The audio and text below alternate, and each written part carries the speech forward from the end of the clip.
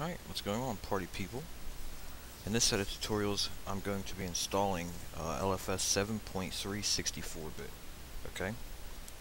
So, now you can use this set of tutorials to install on 32-bit if you want to, but you have to, I would recommend that you don't get the 32-bit, or that you don't get the 64-bit live CD. Okay? And generally you have to do some reading on your own about that, but there's a lot of it's possible to install on a 32-bit, so but you can use this as a guide and help you out there if that's the case. But I'm going to be installing on a 64-bit single core processor. I got 2 gigs of RAM, okay, Intel CPU.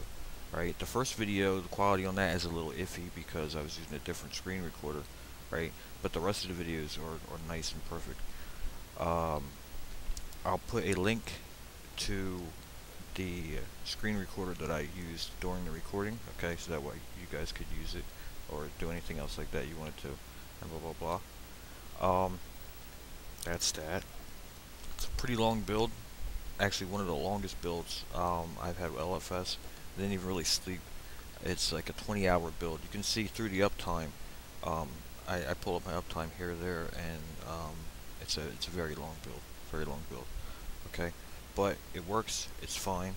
It's great, and it'll still help you if you know, you're trying to install LFS. This will really help you out trying to get there. Okay, so there's another thing I want to say, and I made a critical that could have proven fatal error. Okay, and I want to warn you about it now.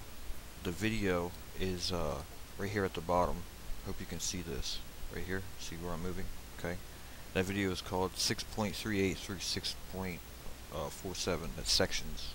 Okay. And what I did was, it's actually diffutils. It's on 6.40.